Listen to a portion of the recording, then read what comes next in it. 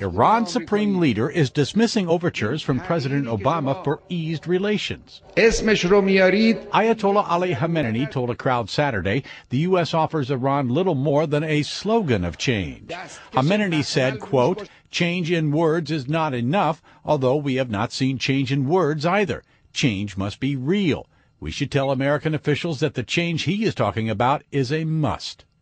The comments were the first top-level reaction to Obama's video message released Friday.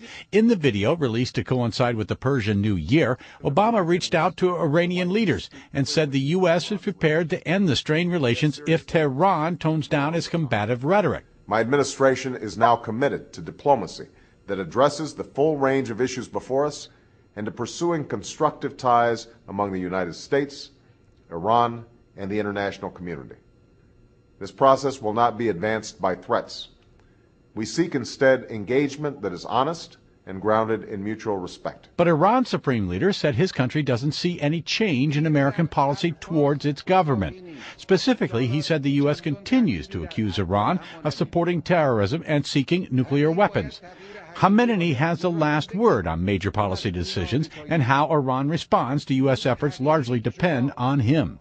Tim McGuire, The Associated Press.